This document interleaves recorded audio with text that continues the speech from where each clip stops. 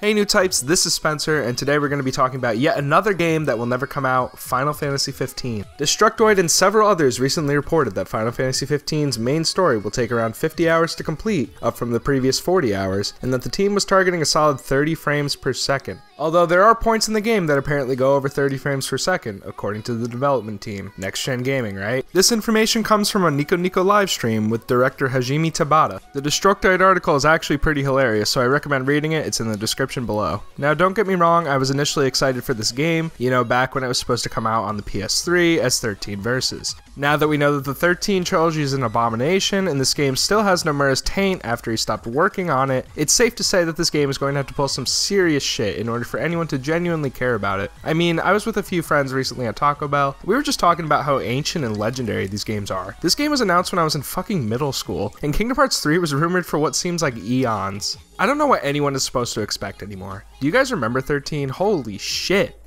I didn't know, okay? I'm sorry. I'm sorry. I didn't know how fucking terrible this series would get past this. Shut up. Shut up!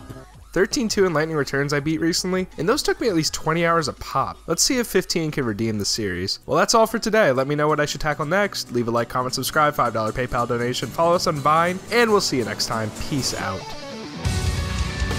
Yo, Square! Hurry up and release Final Fantasy IX on Steam.